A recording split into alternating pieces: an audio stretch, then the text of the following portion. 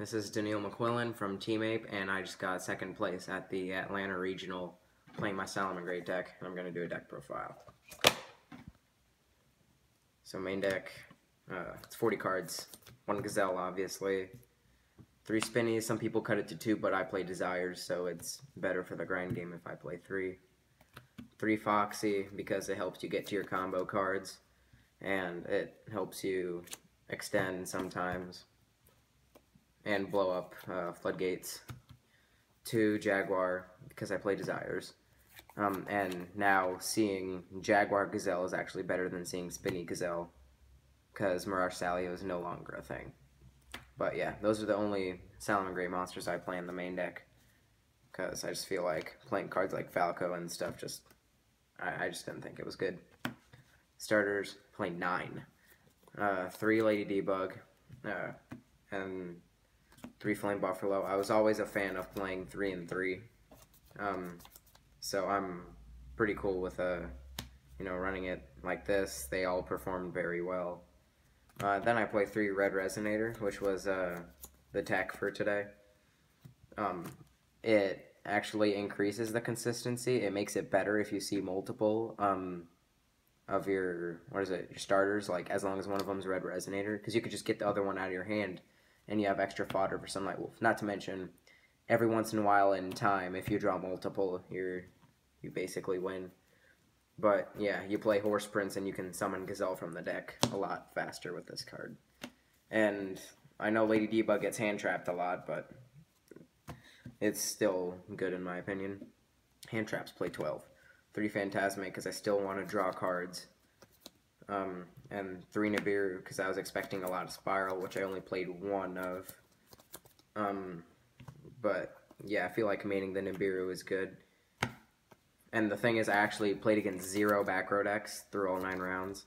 It's just all combo, like a bunch of Lunalight, the 1 Spiral, Cyber Orchist, and just other combo decks, like Danger Zombie 2. 3 Ash, that's obvious. 3 Impermanence, because that's still a really good hand trap. Oh, and just something to point out, the Lunalight matchup is actually not as hard as you think it is. Like, even if they set up their full board, I literally just play through it and make Helio twice and shuffle back their Tigers, and it's not that hard, honestly. That's how I won both my Lunalight matchups 2-0. Spelling Traps, 3 Signet Mining, well, excluding Impermanence. 3 Signet Mining, because this helps you make your plays. Search everything.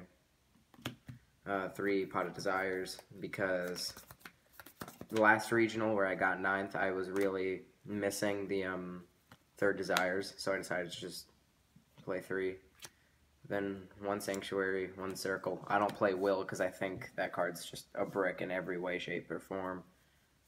Because I really never want to see that card. I feel like I can play well without it. And 1 of each trap. I really didn't care if I banished 1 off Desires. If I banish 2, it gets rough, but, it's still relatively easy. Extra deck, 3 Baylinks. That should be obvious. 3 Sunlight Wolf. Obvious. 1 Hida, because there's still a lot of fire monsters. 1 Phoenix for back row, which, again, I didn't play any.